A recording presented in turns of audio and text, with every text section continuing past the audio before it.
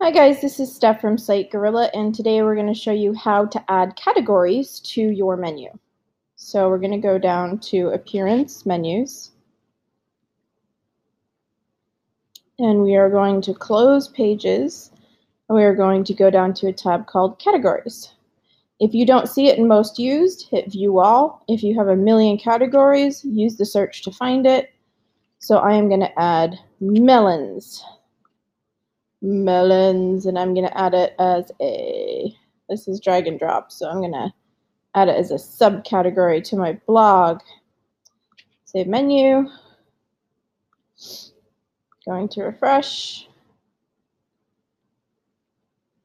and then when I hover, I get the category melons, and I only have one post in there, and it's showing. You can also see here I have one post for melons, and it's there. Hope that helped.